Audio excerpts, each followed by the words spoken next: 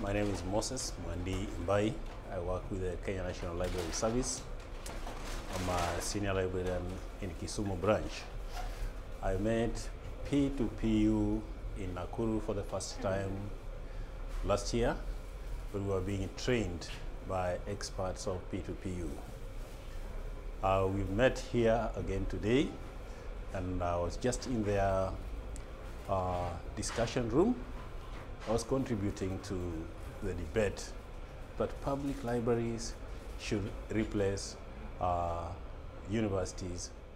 Yeah, universities have got so many students with different needs, different talents, and different things. But you find there is only one lecturer who is giving the same lecture to all these people who are very different in thinking, in capacity, and different ways. So you cannot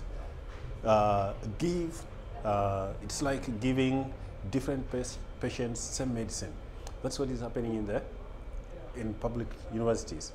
But public libraries give people space to express themselves, to do creativity, to do innovations, and provide each individual with his or her own space to grow.